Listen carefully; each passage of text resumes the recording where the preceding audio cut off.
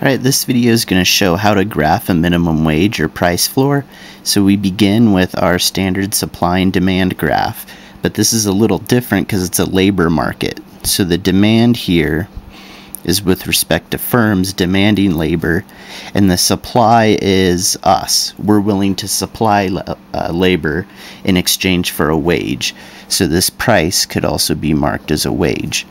Now, the way a minimum wage works is the government steps in and says, you cannot pay someone lower than the minimum wage. So in essence, it's a price floor, meaning you cannot have a price under that amount. And there are three different outcomes. We could have a minimum wage above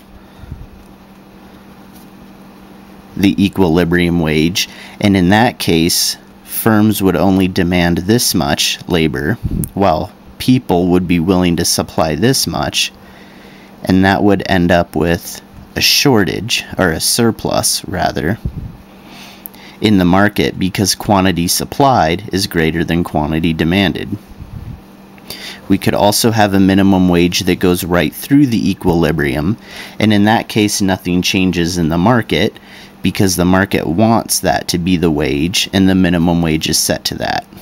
We could also have a minimum wage below the equilibrium wage, and the same thing would happen. The market would go to this equilibrium because the minimum wage is non-binding. Let's go back to the first scenario where we have the surplus. Here, this is the actual amount of labor that's going to be demanded in the market, even though this much is supplied. So we have a surplus that's also equal to our unemployment.